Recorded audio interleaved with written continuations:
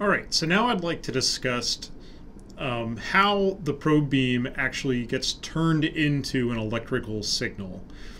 So this is an important part of the design of a TDTR system, or at least an important part of understanding how big your signal should be. All right, so basically the way that this is collected on every system I've ever seen is using photodiodes. There are different types of photodiodes, and I'll cover a couple of different types here. Generally, this is a semiconductor that's going to convert the laser power into an electrical current. And the only difference between different types of photodiodes is that some of them employ different balancing acts to reduce noise, or different types of amplification that are built in. But the most basic way to do this, which is basically what I would call the David Cahill way of doing things, that works pretty well, is to just use a biased photodiode or a photodetector. The classic example is the Thorlabs DET10A biased silicon photodiode, which works pretty well at the wavelengths that people are typically interested in. Let me grab my laser pointer here for a second.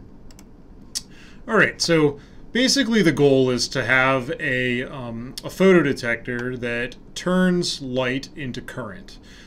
So usually when you go to the website of a provider of one of these photodiodes, they'll usually provide a responsivity chart like the one that I've drawn here.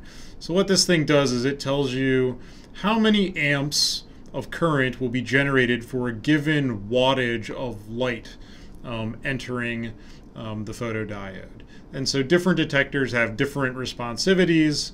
You can see that if you're using the DET10A, or actually this is the second version of the DET10A, that's the red curve here, and typically you'd be operating pretty close to 800 nanometers. So the responsivity is something like 0.45 amps per watt. So this thing will generate 0.45 amps if 1 watt of light hits it. Of course, we're generally not working with 1 watt of light, we're generally working with milliwatts. But, okay, so that's great. So it generates an amp of current, or given an amperage of current per wattage of input. Generally what you do, so in practice, these things are often, so for example, a lock-in amplifier has what's called a 50 ohm terminal, which is essentially a 50 ohm resistor that your current will run through, and that generates the voltage signal that you see. So generally, if you're trying to figure out what kind of voltage you're going to see on your lock-in amplifier, what you would do is assume that your lock-in amplifier has a 50 ohm terminal, which most of them do, or just assume, most of these things are designed, even if you're not sending it directly to a lock-in amplifier, that however you run the circuit after it leaves the photodiode, it's expecting to see a 50 ohm impedance for optimal performance generally. So anyway, generally that assumes that there's a 50 ohm terminating voltage, terminating resistance, which generates your voltage signal. So let me run through a fun example of how much thermal signal do I expect to see using a DET10A detector for a typical TDTR system. Okay, so let's imagine that I have a probe beam here. So this is a probe beam right before, this is the probe beam right before it enters the microscope objective. Let's suppose it has a probe beam power of 6 milliwatts. This is pretty typical in my experience for what type of power you would use if you weren't restricted by burning your sample or anything. So, a probe beam power of 6 milliwatts on the probe beam. So that is going to go into this microscope objective, bounce off the sample. The sample itself has a reflectivity of only about 90% in most cases. The most typical top surface would be aluminum, and in that case, aluminum has a reflectivity of 90%. That light would go back through the microscope objective and come back out. You would lose about half of that light at a non-polarizing beam splitter, so that's a 50-50 beam splitter on the way back. So when the probe beam is on its way back to the photodiode, you would lose about 50% of that light, and then it would enter the photodiode. So the the probe power when it enters the photodiode would be something like the reflectivity of the sample times 50%, because you're going to lose 50% of the beam splitter, times whatever the original power was before it went into the microscope objective. Okay, so that's nice, but how? Okay, so in this case, that's a little bit less than 6 or that would be like something like 2.4 milliwatts or something like that. So 50% would give you 3 milliwatts, and then 90% of that I think will give you something like 2.4 milliwatts. So that's not really the question I'm interested in, because the DC power is not actually related to the signal. What I'm looking for is the fluctuations in the probe intensity that happen due to the fluctuations in temperature on the sample. Okay, so let me make some reasonable assumptions about what might happen there. So let's suppose that our pump beam is designed such that it creates about a 1 Kelvin temperature rise on the sample.